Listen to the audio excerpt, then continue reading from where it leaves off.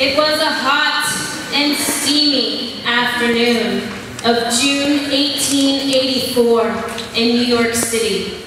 Sweat pooled behind the neck and moistened the groin of a young, nubile, 6'2", thick mustachioed, 28-year-old Nikola Tesla.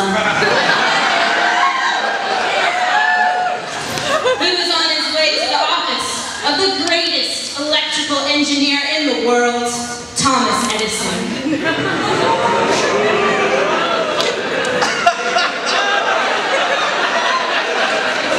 Ultimate thrill and nerves consumed every inch of his being, including his most hallowed 9 inches. As he approached the door of Edison Machine Works, he turned to do his usual lap of 3 times around the block before entering the building. But something caught his eye. A silver pigeon flew above, landing on the transom of Edison's building. The most beautiful pigeon he had ever seen. Such a sight melted his nerves. The pigeon seemed to say to him, "You got this. You don't need those OCD tendencies. You're confident. Shake his hand. Don't worry about cleanliness." Something special was about to happen, and Tesla could feel it tingling below. Thomas Edison, his hero, looked different than Tesla imagined. Smaller, fatter, frumpier. He was immediately fraught with a clash of disgust and desire. Tesla's heart thumped hard with the kind of fervent torque produced by an induction motor. He shook Edison's hand. "Hello, Mr. Edison. I'm looking for work. I have a letter of recommendation from a mutual friend." Edison looked Tesla up and down, pausing on parts of him that hooked his eyes like a rotating magnetic field. From Tesla's steel blue eyes to his thick man stash to his thick man bulge, pulsing under his perfectly tailored trousers.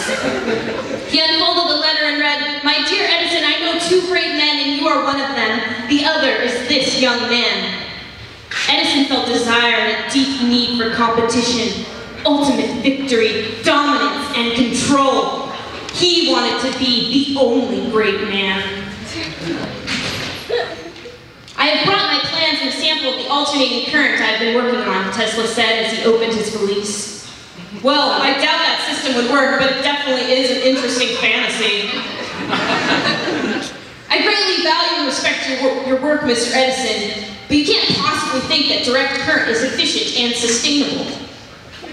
Edison had never been spoken down to, never been questioned, never been so disrespected, never been met at the same level of intelligence, never seen such eyes, brighter than the lamps in his own office, lit by his own DC current. Never seen such a full mustache, a strong jaw, fit and muscled chest. The rage surged through his legs and into his electricity pull, swelling with high voltage. Direct current provides valuable load leveling and backup power during interruptions of generator operation. Tesla knew deep down that Edison was wrong, but he still had such immense respect for this man, an immense appreciation for his work, his succulent lips, plump hands. "I want to level your load." Tesla didn't know what came over him, but before he knew it, his arms were around Edison, lips drawing close. A magnetic force had overcome them both. A ferocious, wet-tongue war of currents was upon them. Tesla took a breath, kissed Edison's neck, and whispered in his ear, "Alternating current." Edison squeezed Tesla's hard cock and said, "Direct current." A flurry of kisses, ear and neck nibbles, hands exploring, alternating current, direct current. Tesla tore Edison's waistcoat and shirt open, switched on his AC system model. The currents traveled close to his supple skin, raising his arm hairs on end, reaching his fingers, pinching Edison's nipples. Erect and electrifying, the shock made Edison gasp and groan. Alternating currents, Tesla said before he sucked on Edison's nipple. He moved down, his tongue aching for Edison's load. He undid Edison's pants. Direct current. Edison's turbine stick standing straight and bulging. Tesla's dark mustache tickled Edison's gray pubic region as his thick cock was thrust down Tesla's tight throat.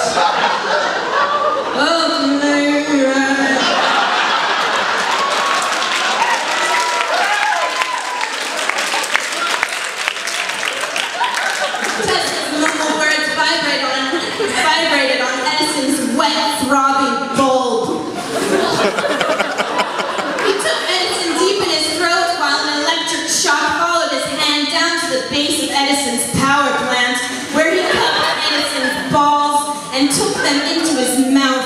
Electricity swelled through the leg of Edison. His breath stammered. Direct current. No AC. No DC. AC. DC. At that moment, the fusion of their lusts shot through time and space, exploding into the year 1980, the formation of AC/DC.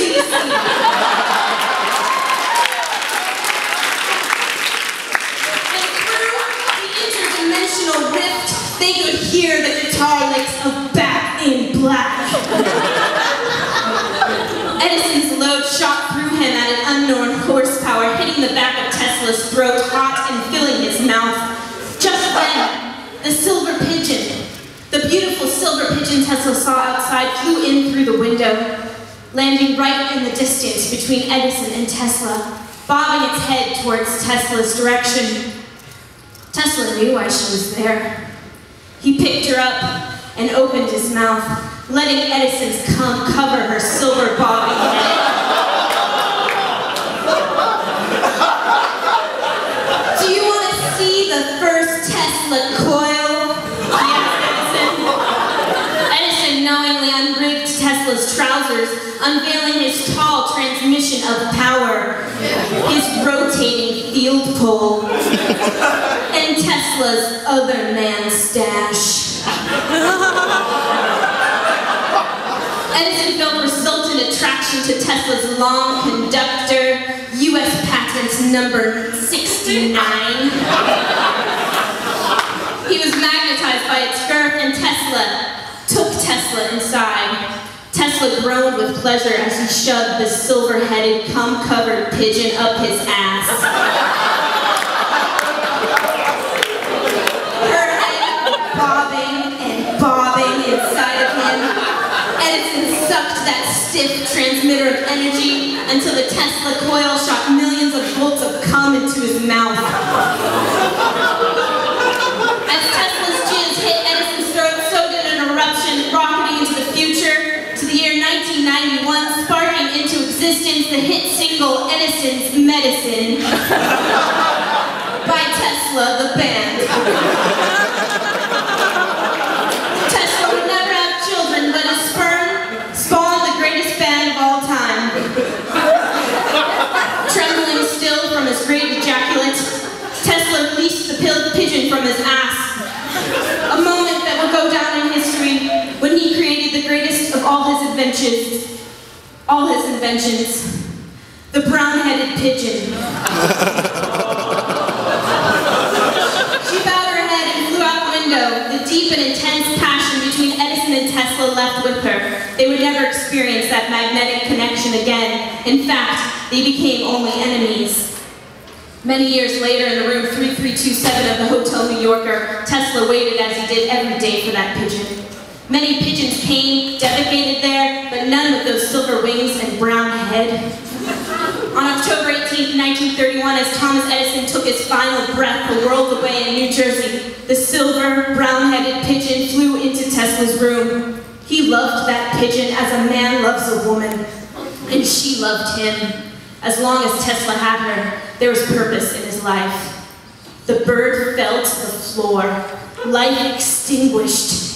At that moment, he knew there was an Edison light bulb inside him all along, and that light turned off. He knew his life's work was finished. One mournful, single semen tear dropped